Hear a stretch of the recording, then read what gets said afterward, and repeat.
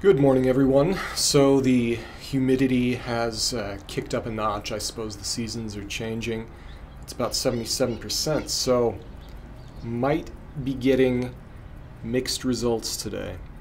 Makes a difference. So perhaps against my better judgment, this is Ashton Gold Rush. This is a Savinelli 315 KS. Both of which, the blend and the pipe itself, from down the street. But anyways, there was a request, really lovely request from a lovely listener about topic, reciprocal space. This is something that I have treated in the past. And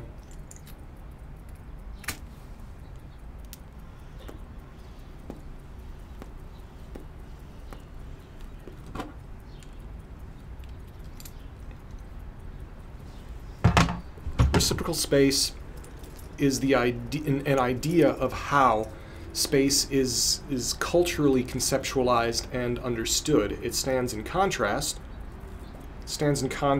to things like perspectival space. So there needs to be some context here.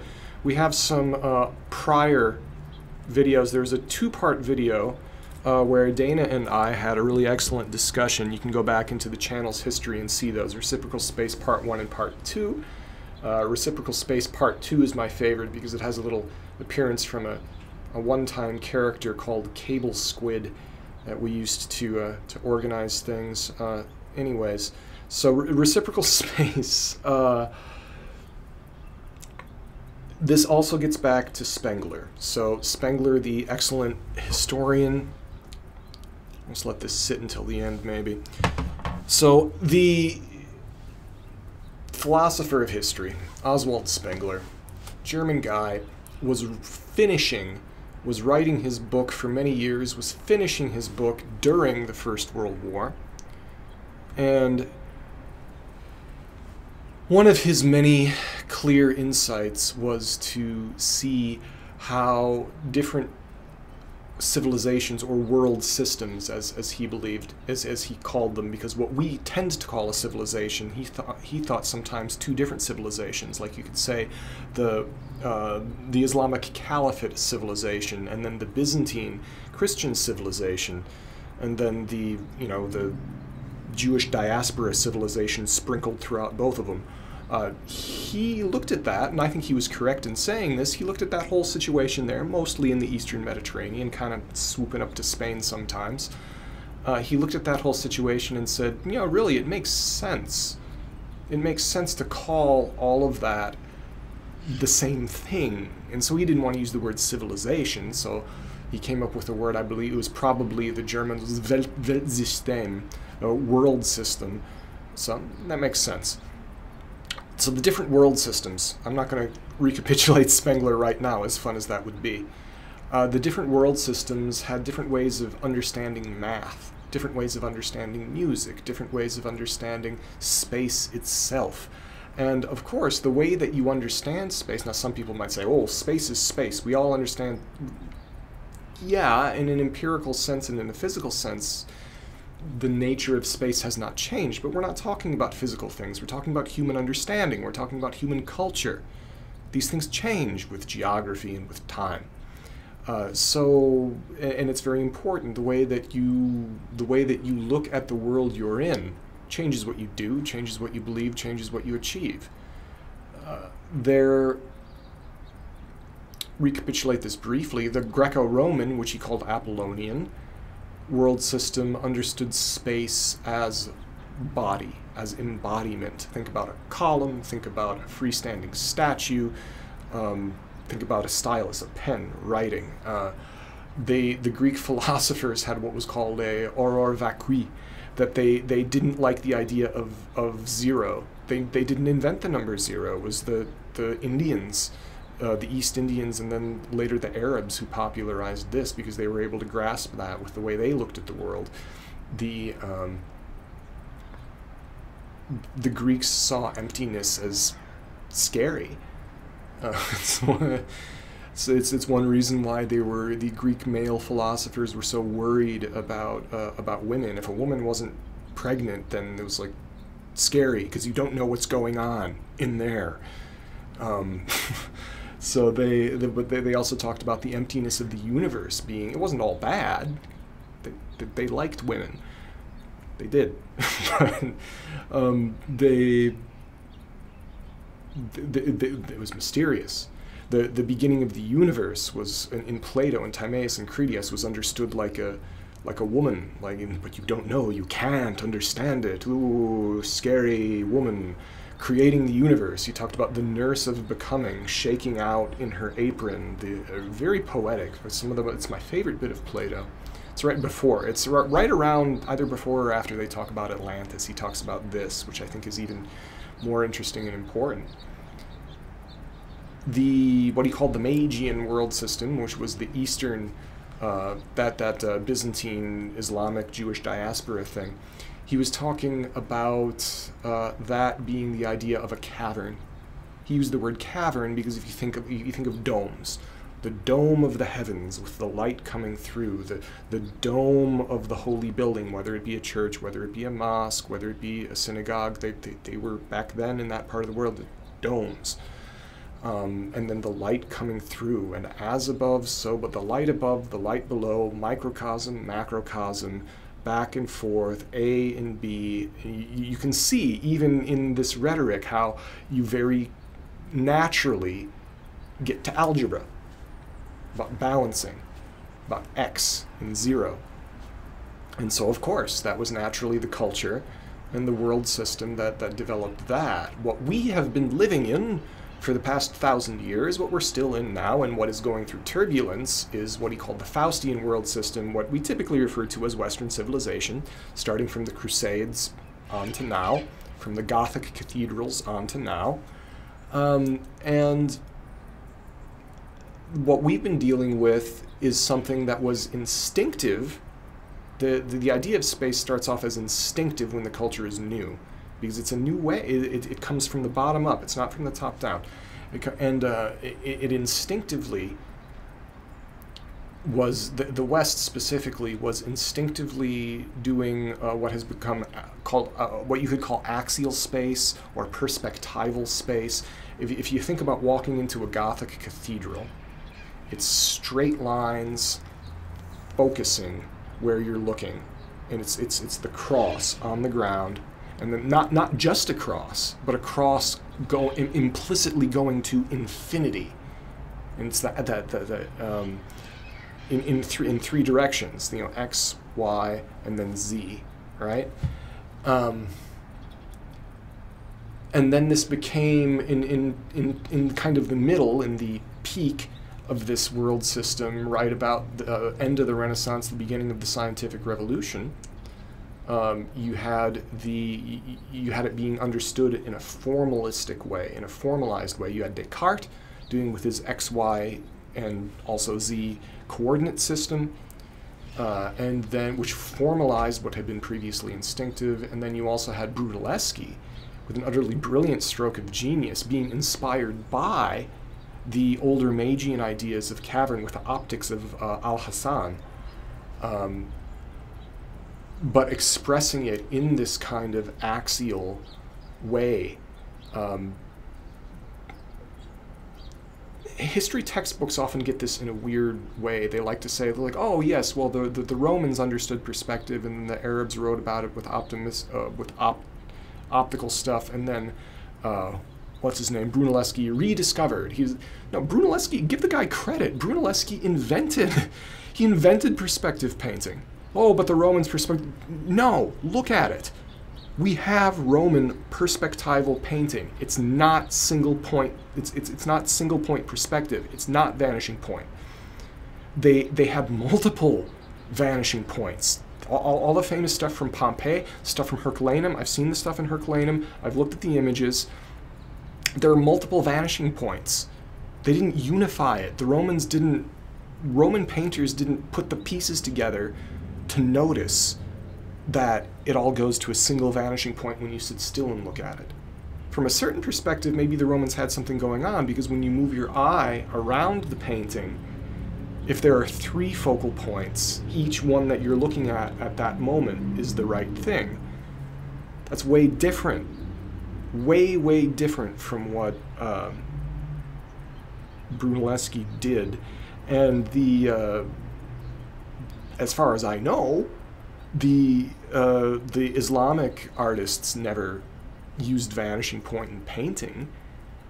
They didn't do painting that much to begin with, because you had to be a little bit alternative to paint, to do figurative painting, because many places what's haram, So the West had this idea of space. Now, we've dealt with that for a long time. We're used to it. We're used to thinking of space in that way, and you can even see how it's expressed in a funny way about how Buzz Lightyear says, "To infinity and beyond." That's a characteristically Western superhero thing to say. If there were such things, and I guess there were such things, like Sinbad. Sinbad would be a characteristically Magian superhero. But Sinbad doesn't say, "To infinity and beyond." Sinbad is like probably talk about, I can't remember specifically, but talking about the dome of the heavens. Like, Sinbad is always going to, like, discovering an island. But then, oh no, the island is actually a whale. And it's all about how these things, like, understanding this dome structure situation. It's like, oh no, it's a different type of dome. It's a dome that eats you. You can see how it works its way into culture. I haven't thought about Sinbad for a long time. Those are cool stories. So, who knows what the dog thinks about Sinbad? So,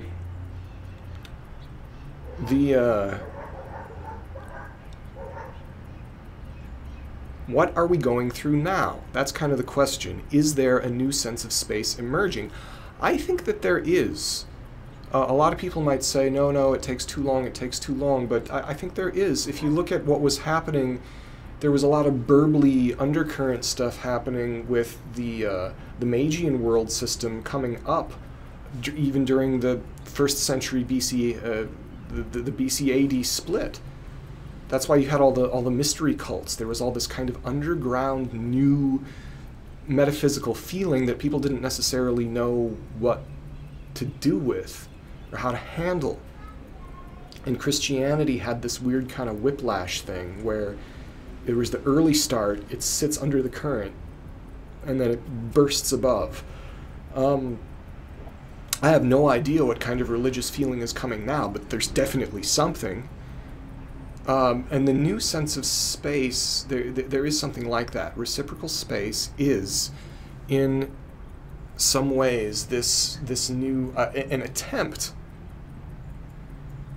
This is my attempt to come up with an idea. So how is this expressed? Well, I would like to get Dana on here to talk about it again, because she's worked on it in her art. So I won't try to read her mind on that. She has interesting things to say. And then you have, it has a lot to do with resonance, with sound, with sine waves.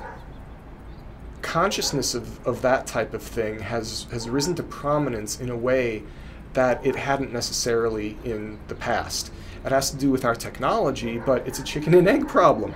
Maybe our technology of wireless stuff and everything would not have developed the way that it would have without someone first having the ideas about waves, about reciprocation.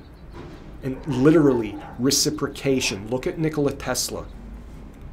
And Tesla inventing alternating current. None of the technology, none of the radio wave stuff, none of what I'm doing to you right now on the videos here with your phone in your pocket or your computer, whatever, none of that would have gotten to where it was except for either Tesla or someone like him inventing alternating current. The idea of alternating current is that you have a TikTok type situation, not TikTok videos, those are terrible. No, you have like a TikTok It's terrible that that branding has owned that word. It's very frustrating. But anyways, you have kind of an oscillation. You have magnets that go positive, negative, or it spins, but it goes positive, negative, instead of direct current, where it just goes pushing in one way. I'm not doing a very good job of describing alternating current. You can look it up. But it creates, alternating current effectively, it creates, I don't know if it's a sine wave or a square wave. I think it's a sine wave, because you can listen to alternating current. 120 hertz, you can hear, it's called EMI, electromagnetic interference. Anybody who's done enough work with sound recording knows that it's about like that. It's a household current. In Europe, it would be a little bit higher. It would be maybe 240. That's my. You can test me out at home, ladies and gentlemen, with a tone generator to see if I'm pitch perfect on my 120 versus 240 hertz.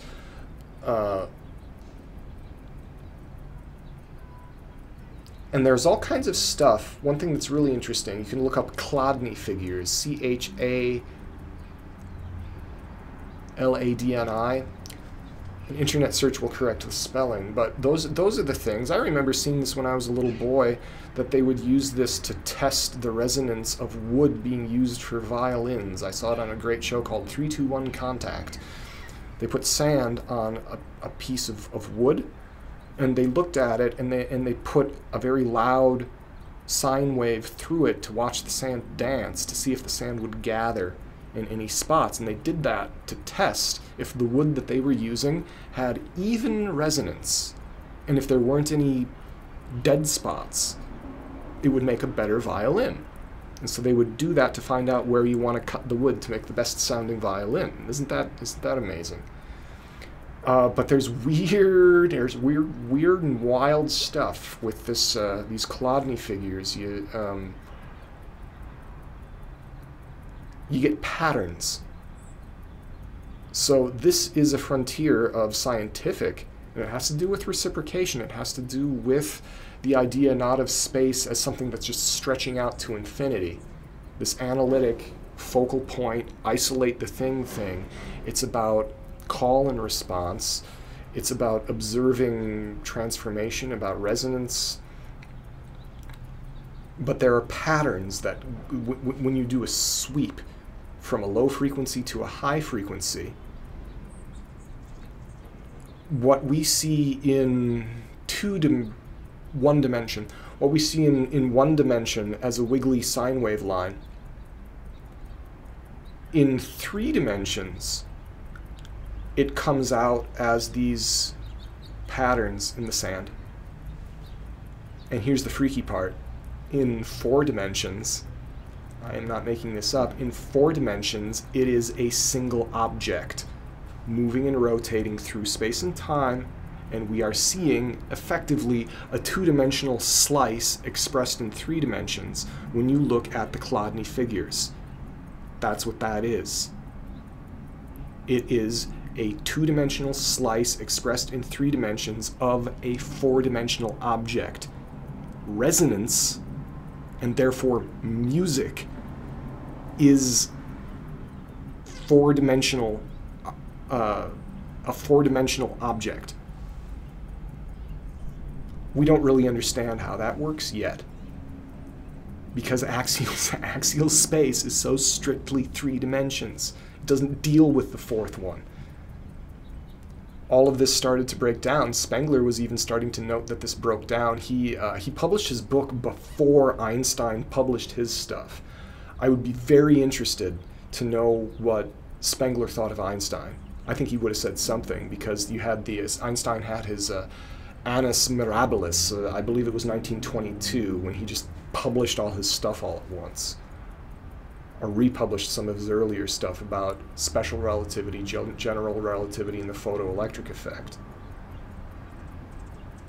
Which, by the way, Einstein, talking about scientists and God, Einstein remarked several times in his life that he referred to what he thought of God. He called it, oh yes, I just think about that as the old one. I feel like he says things to me. And so Einstein thought like he was getting like clues from Yahweh about how to understand things, and he understood it geometrically. He said that it was like he could feel the solution physically and worked it out that way. I've always thought that was tremendously amazing.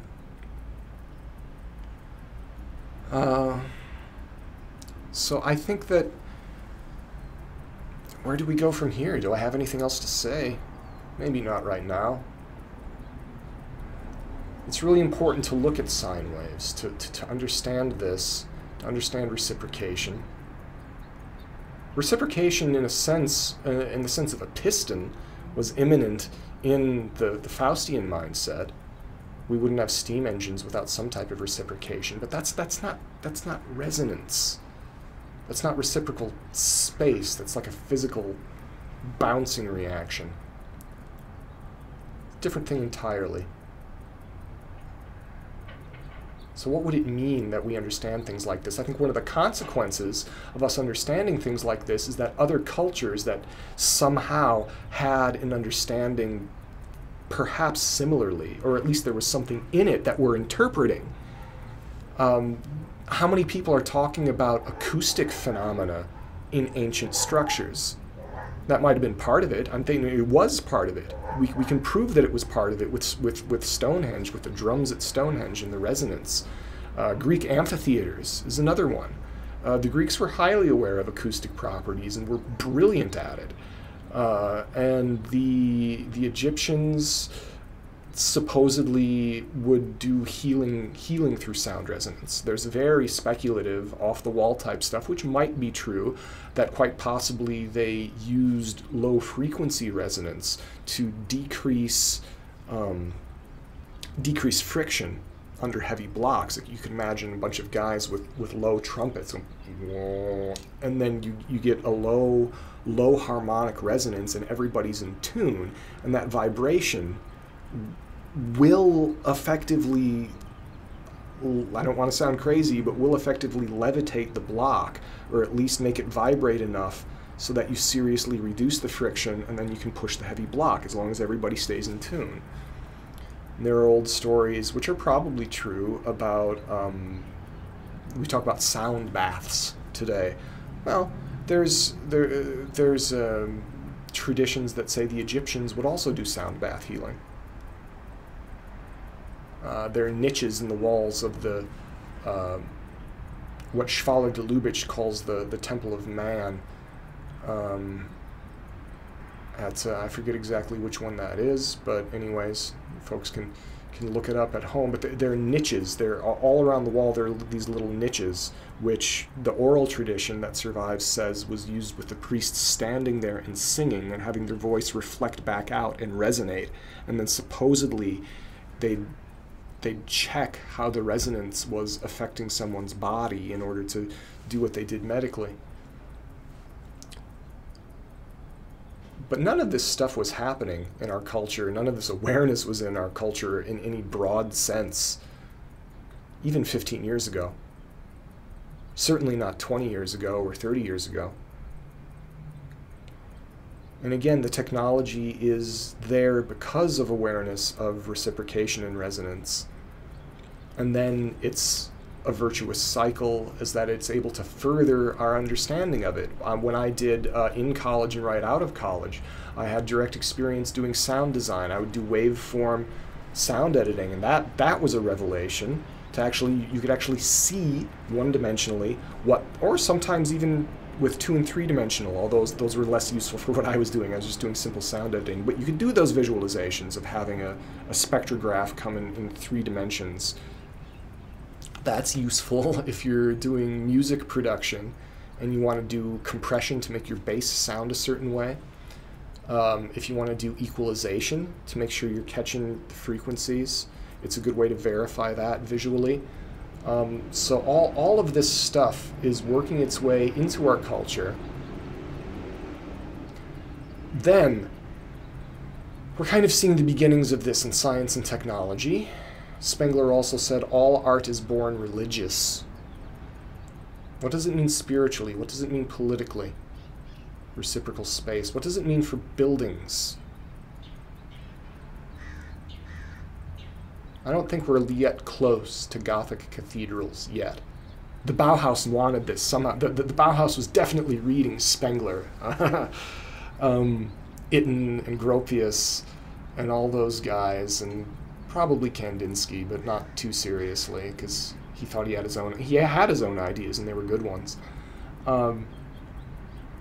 But the first Bauhaus manifesto, the expressionist one, the original one, talked about the glass cathedrals of the future. They were analogizing to the beginning of the Gothic. They wanted this to be the birth of a new world system, of a new civilization, because they thought obviously they had been through something horribly apocalyptic in World War I, and they were very optimistic, full of effort, wanting to build a better world that was different. They wanted to leave the problems of an obviously breaking down Western civilization behind them, preserve what was good about Western civilization, the crystal cathedrals of the future.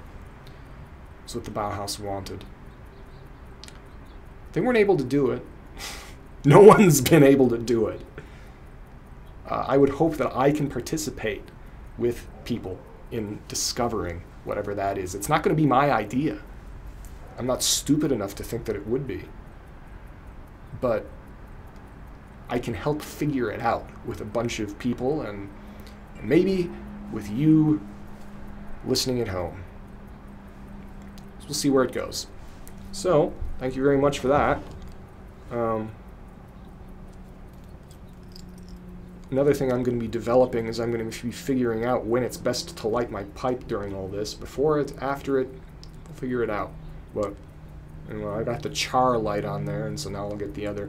See, if all you people who don't care can stop watching, so you don't have to complain. There are complainers talking about how my pipes are pretentious. Yeah.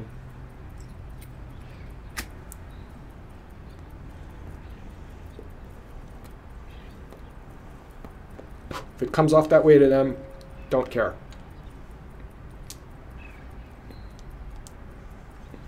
It amazes me that people will watch things that they think suck, that think are stupid, and then take a lot of time to comment about it. By the way, if you do think this is stupid, comment about the stupidity. I mean, I'm not going to drive that away, but